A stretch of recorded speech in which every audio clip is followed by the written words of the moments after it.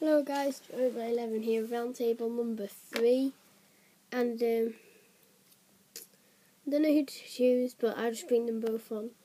Someone said, comment, Bilbo the Shire was from number 1, and I didn't find him, but now I found him, so here he is.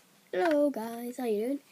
And then on the second comment as well, on the second one, said Mr. Freeze. So, here's Mr. Freeze. Mr. Freeze, peace. And please answer the comment question. Answer this comment question. What is your favourite dwarf of Lord of the Rings or Hobbit? Please answer it, because everyone's just saying, oh, I want that character on, I want that character on. Just answer the comment question, otherwise I won't do that. Otherwise I just won't ask what character. But still, what character do you want?